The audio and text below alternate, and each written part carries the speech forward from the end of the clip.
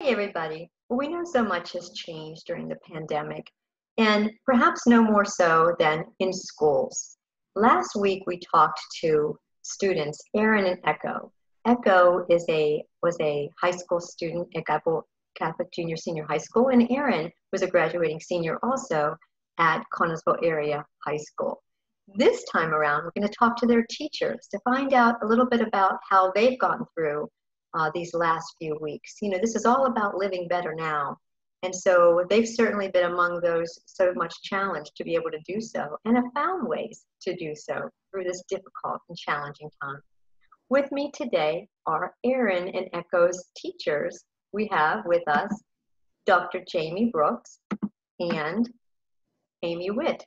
Dr. Jamie Brooks is from Geibel Catholic Junior Senior High School. You're the math teacher. And Amy Witt, you're in the business education department at the high school. So thanks for being here today. Thank you for having me.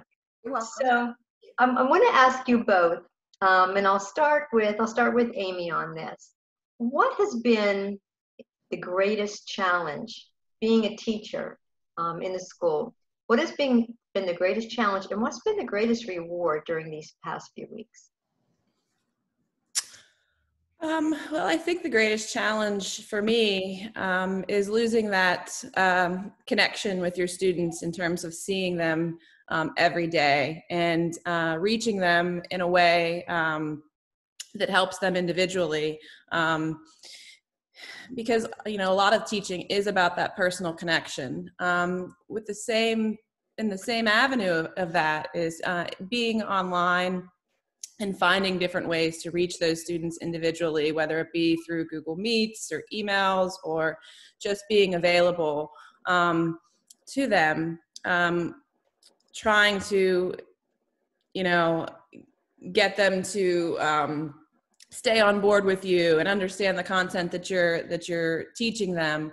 While it has been a struggle, it's also been a reward because many of my students have emailed or reached out to me, you know, thanking me for, you know, helping them or going above and beyond and being flexible for them.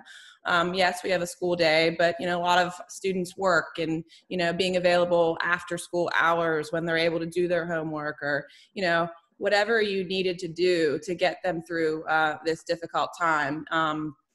And the biggest reward is just knowing that, you know, you've helped them or made some sort of impact on their life, you know, kind of getting through this uncharted territory. Very good. And in your role with the students, what exactly did you do with them and for them? Well, I teach a variety of different classes. Through classes, I've just tried to be available, whether it be through Google Meet, whether it be through email, whatever the student's preference was. I know personally, myself and two other teachers from the middle school, you know, our seniors have missed out on a lot. And that for me, you know, looking back on, you know, what your senior year is, and then also thinking about the great students that we have at Connellsville area. I mean, I can't say enough about our senior class. They're really a special group of kids. So we wanted to do something for them. And so myself and Sarah Brewski and Gina Irwin from the middle school were kind of thinking like, what could we do? And so we sort of wanted to have a sea of seniors on our hillside between the middle school and the high school to sort of say, you know, we're there for you. We know that this is hard. And so that all of the teachers from the Connellsville Area School District pitched in, and that project was completely funded by all of our teachers because, you know, every single one of us at Connellsville, it's a neat place. And I think if you know, are at Connellsville, one of the things that is like tried and true. I mean, I grew up here, I came back here to teach, and Connellsville people really pull together in difficult times. And it says a lot about our teaching community. Absolutely, a beautiful community that we are in. Interesting to hear you say too that it was perhaps all hours, you know, that you, because they might be able to do their work, they're doing their homework even in the evening. So interesting to hear that perspective on that too. So thank you for that, and also what you did, what you and the other teachers did on the hillside for the seniors. That's the reason we're actually on the Zoom interview today, because so much because of that, because I wanted to be able to share what you've done based on especially what the kids have said and what it's meant to them, Aaron and Echo, and speaking for students everywhere that have, I know, love and appreciate their teachers all the more now. So I'm so glad you were able to share that little piece of that. Very important. Okay, so Dr. Brooks, let me talk to you. Tell me a little bit about the greatest challenge and the greatest reward you've seen during these past few weeks. Well, first, if I may just address Amy's comments for a second and say thank you for everything that the Connellsville school teachers did. I happen to have a child in the district in the 9th grade, and I felt that he had a really good continuity of education and some good social interaction. Now, if I can lead into what Geibel Catholic did, I would say we faced the same challenges. We wanted to keep the social interaction while still trying to follow our curriculum and get the kids to learn on top of everything that was going on. I would say that the social connection took precedent over everything because we knew their lives were disrupted. And that's very hard for teenagers, especially I know having an only child, to be 15 years old and be quarantined with your parent. So I tried to think of how he would feel and how these other students would feel. So I did a couple of things. I'm a very old-fashioned math teacher. I've been teaching for over 20 years, and I teach example after example. I teach bell to bell, and kids know that I'm a write on the board, show a bunch of examples type of person. And how can you do that in the situation of remote learning we were thrown into? So I started a YouTube channel, and I put a whiteboard in my kitchen area, and I just started putting my lessons up there. And I taught like I would teach in the regular classroom. Felt kind of weird because nobody's raising their hand to go to the restroom, and I don't have to do a uniform check like I would have to at Geibel Catholic, so it was a little bit different. But I thought about the positive things that could come out of that. Kids could pause that video if they didn't understand that and rewind. Maybe I went too fast on something for some people, or they needed to watch the video again. Or if they needed a break, they could pause the video. And then it's always there. So now I have a YouTube channel with a lot of videos for the students to have for the future. And then I went into the Zoom meeting. I tried that for a while because I wanted it to feel more like a regular classroom. And teaching 7 through 12, I had a wide range of experience. The 7th graders, it seemed, nobody mutes their mics. Everybody talks at once. You see everybody's pet. Yeah. You're still trying to get through the lesson. The older kids, like I teach a college in the high school course, the older kids were more, they didn't put their face up, some of them. They were just muted, black screen, hoping they listened to the lesson. But I think we did our best. And I think we came together. I made my videos public because I thought maybe there's some child in some other school district that needed this algebra lesson on how to graph a line or systems of equations. And I just said, anybody who needs this today, here you go. This was a time, I think, for teachers to come together and help each other out, no matter what district we were in or where we taught. And I think a lot of good came from it. And we realized we're in it for the kids. And I think this was a time for the schools to shine. And I think we did a great job. Very good. Very innovative, very creative ways to teach differently, to be able to see how students respond to that. So that's really neat. What is your YouTube channel called, Jamie? It's just Jamie Brooks, EDD. My son gave it that name. I kind of took over his channel, and then we deleted his videos and put mine on. And he was filming me, and he got to a point where he said, "Mom, this is not good. We have to move this. We're making a studio in the spare bedroom." I bought him a camera with a tripod, and it became more professional. He put some music in there. So it evolved as we went through quarantine. That's really neat. And certainly a mother-son bonding experience as well, right? Oh, yeah. and interestingly too, in connecting the two, your son is a student at the high school? At Connellsville Area High School. Mm-hmm. Okay. So would he have learned from Amy in any way? I don't think he has taken a computer science class yet. Okay. He definitely has that interest. That's great. That is really awesome to be able to see that. And also something else you touched upon was that it sounds like the teachers were really supporting each other. You both touched on that. You know, Amy working together certainly in creating that whole sign experience, and I'm sure in many, many, many other ways, just in being able to help teachers teach their classes. Let me jump back to that, and I want to jump back to Amy on this. How did you support each other? So Jamie had done a YouTube. She kind of, was figuring that out and made that really something that is going to be a great thing going forward. But what did you assist the teachers in doing, and how did you support each other in making that education flourish during this time?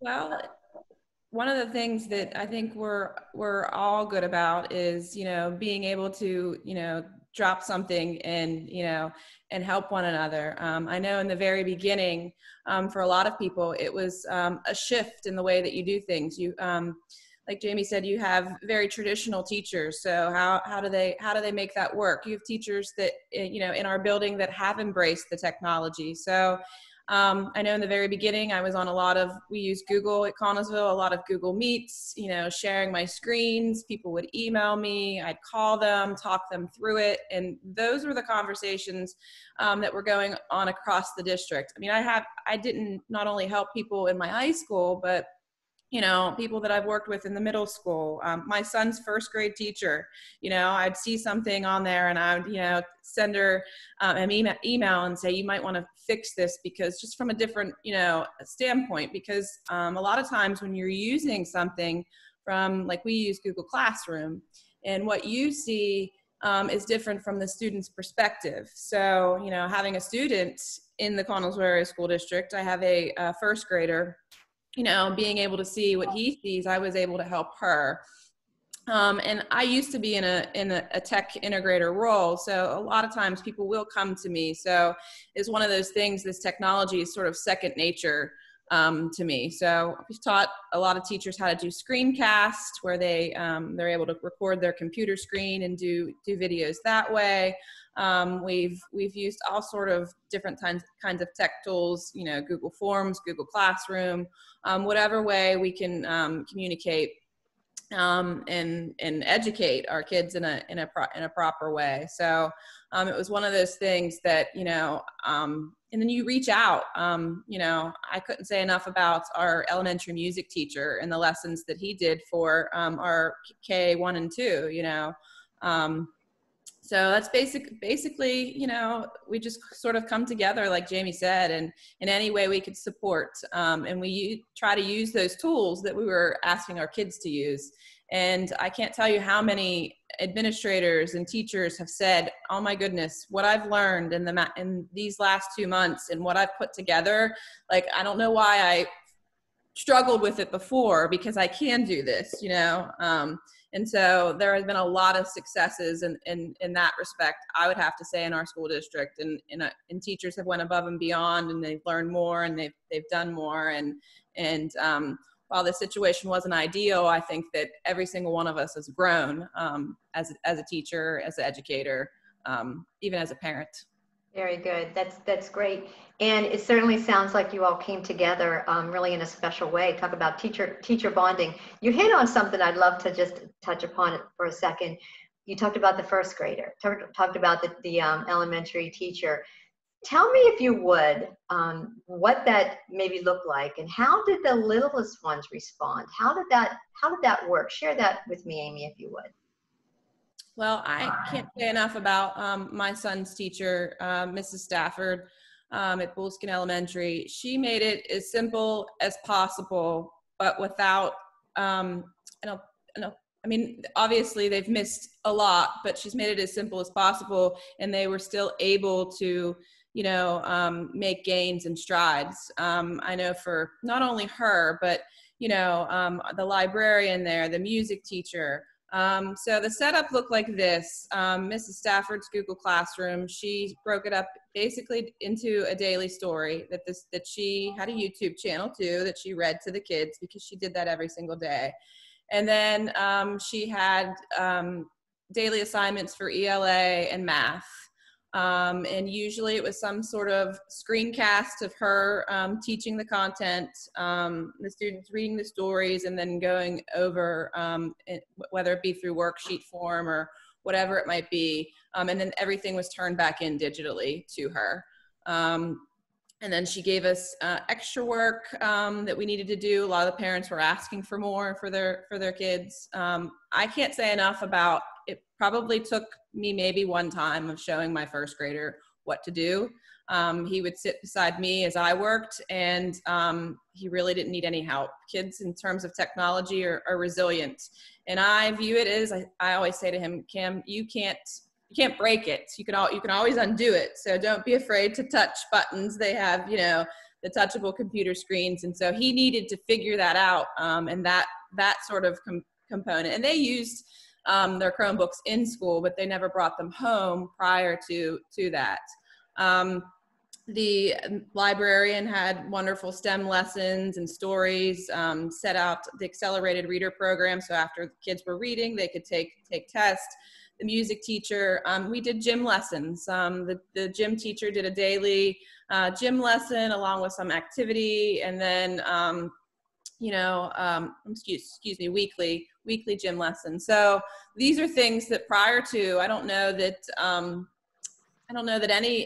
he had Google Classroom for anything other than his regular content teacher. But what they did as far as the itinerants go, that there were some really good lessons, and they've stepped out of their comfort zone, and it was like they've been doing it for years. So I can't say enough. And also the principal, Ms. Porter, she held Google Meets. Camden's class did Google Meets as well, where she would bring in guest speakers, and they were people from the building that came on that the kids hadn't been seeing, the librarian, the reading specialist, just for that social interaction too. And those Google Meets were more of like, they would bring something from their household to share. And it was completely for like nothing academic, just social. And those happened at 7 o'clock at night. So again, that's a teacher that's going outside of the school day, to sort of reach those little ones, and they participated. And my son was very happy to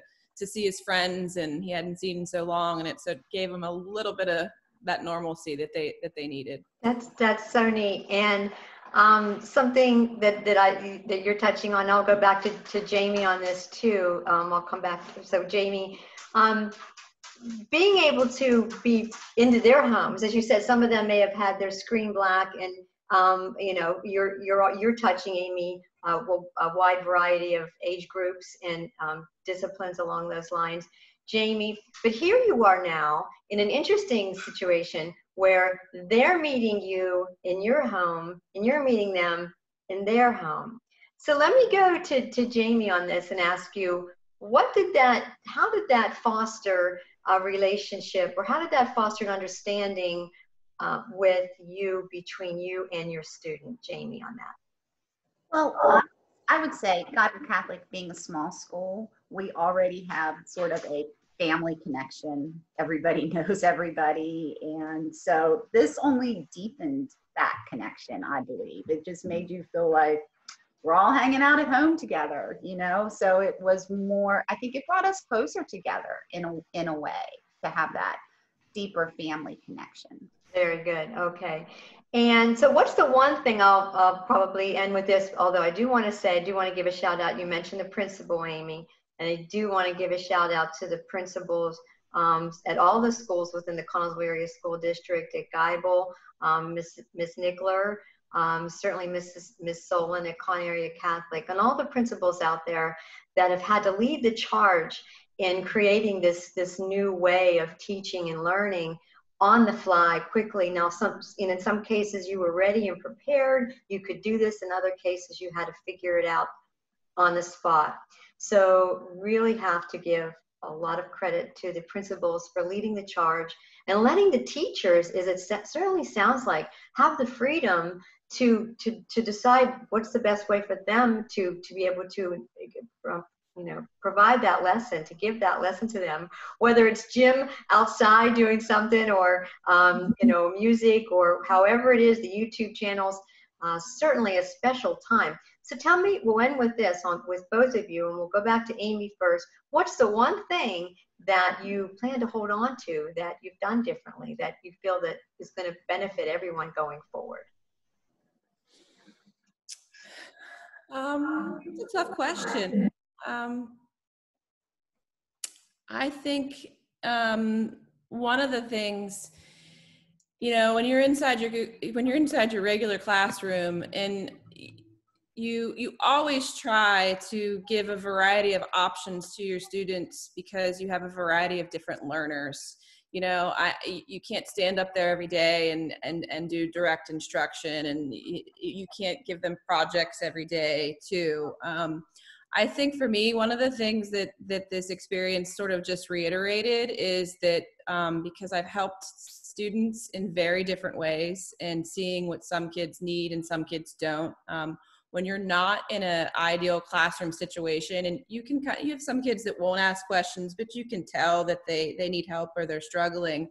I think for me is to sort of just be mindful and to maintain that idea of, when I approach every lesson, that I continually need to have multiple ways to reach a kid. Making sure that they get it, making sure that they understand it. And so I guess for me, that's sort of, it isn't anything new, but it just really solidified that's extremely important. And the flexibility as an educator is definitely extremely important in this, very different way of teaching, alongside in the traditional classroom as well. Very good. Thanks, Amy. How about you, Jamie? What's the one thing you want to hold on to? Well, I know what we will be holding on to at Geibel Catholic, and that is our learning management system of Schoology. Amy mentioned they use Google Classroom. We use Schoology at Geibel Catholic, and so all of the lessons from day one of remote learning, they're still on Schoology. So the plan moving forward for Geibel Catholic, we got a letter from the superintendent, is that we will be in a building in the fall. And the plan will be that not only will we be teaching in the building, now we will be doing everything on Schoology as well. So you will have that backup if something should happen. Now, we already had that in place. We had a snow day that we use that as a flexible instruction day. That's why we were able to roll right into remote learning without taking time off. But now the plan moving forward, what we are keeping is Schoology. So we will have, it'll be like you have a class online and you're doing the same thing in the classroom type of situation. So if a child is ill, there's class. You know what you have in class. And it's a great backup for the teachers, for the kid that goes home and tells their parent, I never did that. Well, there was a lesson, right? You did it, you know, so it's right there, and it's going to be very helpful. And the big takeaway from this, I think our kids learned how to deal with adversity. So we all learned that together. And I think it just made everybody grow closer together as schools, as communities. And I think we're all taking that as we move forward. That is good. That's good insight. Certainly they've never gone through perhaps anything more strange or difficult in their life, and everything going forward hopefully will feel a little less challenging to deal with because they've made it through this. So they're learning that lesson early on, which I think will certainly help them. You know, we talk about the greatest generation being the senior citizens, the elderly that we have right now, and And this may very well be our next greatest generation for all the things that they were born into and are going through. And they're only children and up to 18 years old at this point, talking to both of you. So much good has come out of this. And I want to thank you both. Also want to give a little shout out to not only the principals, but to the parents who had to step in those teacher shoes and support their children while they've been working, or whatever the other obstacles in their path were on that particular day, getting through that. So certainly so much has changed, but so many things perhaps have gotten better. We're making it through this together. And going forward, it sounds like, talking to both of you, we're ready for whatever's next, and that we can do things even better. And I'm really glad to know and to hear that we will be coming back together in the fall. So you'll have that social and emotional piece of that being with your students is so important. And so the impact that you can have on them will certainly continue to be greater, for sure. So I'm just really glad to be able to talk to both of you and for you to be able to share all the great things that you're doing. So thank you for that. Thank you so much for being here, and keep doing all that you're doing. Keep inspiring as you do.